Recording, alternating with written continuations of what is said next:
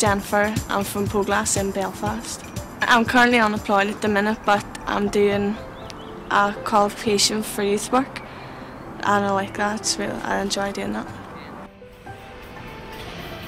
If we were seen in the town and we had our hoods up or wearing like night goodies, like you wouldn't get into most shops and the security men would stop you and ask questions, where are you going and what you're doing and what shop you get into.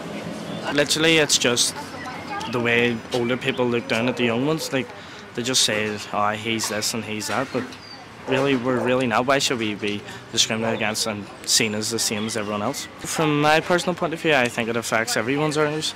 It's a big issue in a lot of areas, and it's mainly Poglass, Trimberg and Egmore, and not even just the west of Belfast, and the east of Belfast too, I think. Just because we're from Poglass doesn't mean we steal stuff. Just because we're young drivers doesn't mean we're joyriders. So I fell in the wrong crowd. I went and committed a crime, and in the crime I done bad things which I regret. The world around you still circles, but when you're in jail, everything just stops dead. You know what I mean? It's just you, you're 23-hour lockup, but it's what you do your time. Teachers not do more for me instead of dropping me out of school. Because teachers know consequences when they drop you out of school. And in TAC, why was I in that place? Why did TAC tell me I had a placement for 7 months when I wasn't in the placement? So obviously, my definition, you get told so much things and you don't do it, it messes your head up. When it messes your head up comes crime. What comes after crime? Court. What other comes court? Conviction. I've done some cross-community work, which has really helped me to understand that people from the other community are exactly the same as us. There's no difference. Whereas in school, people would have just looked down on you if you were from different areas in Belfast. The facilitators sort of give you 2 or 3 things to do every week and will help you with applications for work or anything that you can't do by yourself. Because in school it's a boring background, there's no perspective in it. You just sit in a classroom, you're bored, you're melted. If you're in Bytes, you're in a different environment and you're not melted, you're in your own clothes, you're just there to do it, you know what I mean? You enjoy it more, it's enjoyable. It's changed everything, like, before it didn't show me direction, like where I want to go, because before I didn't know what I wanted to do, didn't know where I was going to be in a few years time, but now like I've got my path all cleared out. I want to do my youth work, like I want to be a youth leader, that's what I want to do. Cross-community projects we've did a lot recently with Tully Cornet and Catholic and Protestants obviously, and it's really good, like I've really enjoyed every single moment of it.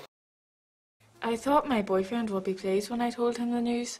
I thought he'd be happy. I'm pregnant. What? You can't even look after the friggin' child you've got? Why are you treating me like this? I just told you I'm pregnant with your baby. I can't take any more of this fucking shit. I'm out of here. So go away, borrow water off this man. Here goes nothing, okay? And I'm thinking.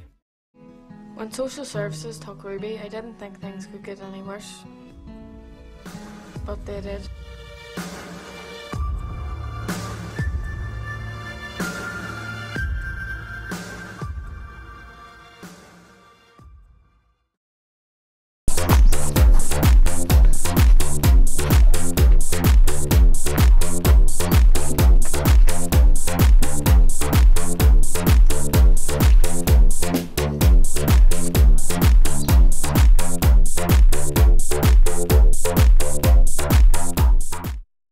Chilling boys gonna follow. Mate, tell me I was right, did not see me. I was up and I was going like mad, so it was, people were going crazy.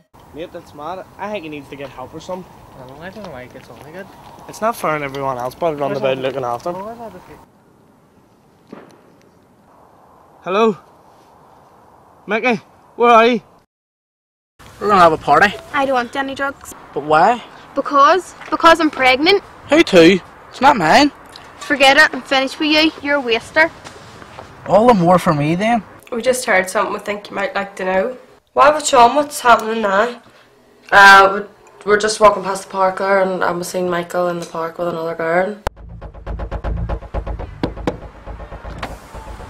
Where's my money? I told you, I'll have it for you for the weekend. You may have for the weekend, because you know what'll happen if you don't have for the weekend. I will, I promise. I just need some stuff now, hard stuff.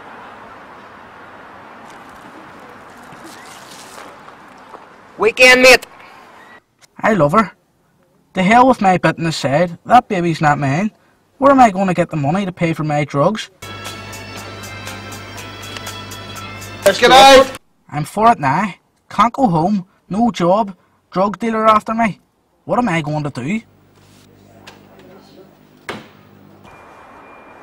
Oh my god. In 5 years' time, I would like to be living in Australia.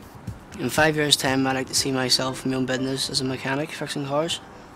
In 5 years' time, I'd like to see myself as a firefighter protecting and serving our community. I'd like to be working as a music producer. I'd love to train to be a behaviour therapist. In 5 years' time, I would like to see myself as a paramedic. I would like to see myself doing fireman. In 5 years' time, I'd like to see myself as a qualified youth worker working with young people. In the future, I want to be a professional graphic designer and work in a company or start my own business. In the future, I want to join the army. I would like to see myself in 5 years' time as an occupational therapist towards kids with a disability. In 5 years' time, I would like to see myself still volunteering and helping out in the community, because that's one thing I really enjoy doing. 10 years' time, I'd like to see myself working with special needs kids as a classroom assistant, etc. Why I want to do that is just because I think I get on well with them and it's really interesting. Everything's always different.